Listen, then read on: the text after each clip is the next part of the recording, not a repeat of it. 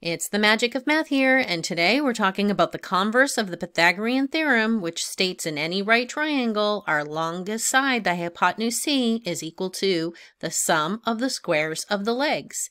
A squared plus B squared equals C squared. Let's practice. We have this problem that says to drag and drop a number into each box so that the numbers represent the side lengths of the right triangle shown. So we have this right triangle shown, and we need to use these 5 values to identify these 2 missing side lengths. Here's where you pause the video, you do your best work, and then you come back to see mine. Good luck. Welcome back.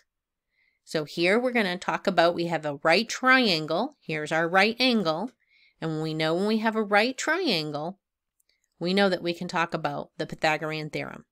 And conversely, what that means is that if the longest side of the triangle is squared, then the sum of the squares and the 2 smaller sides, then the triangle is a right triangle.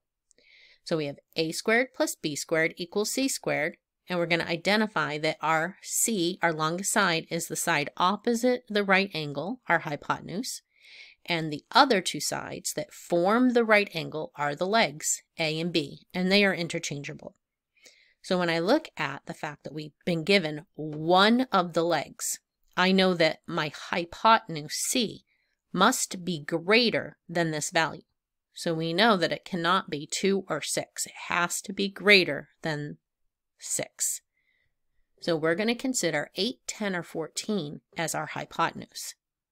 So bringing down our formula, we know that we're going to replace A with 6 and C, our hypotenuse, with 8. So we're guessing. So let's solve this and see if it's possible. So 6 squared is 36, 8 squared is 64. To solve for B, we're going to subtract 36 from each side, leaving us B squared is equal to 28. 64 subtract 36 is 28. To solve for B, we're going to take the square root of each side. The square root of B squared is B.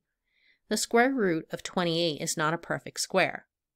So therefore, we know that we can eliminate choice 8 for side C, the hypotenuse.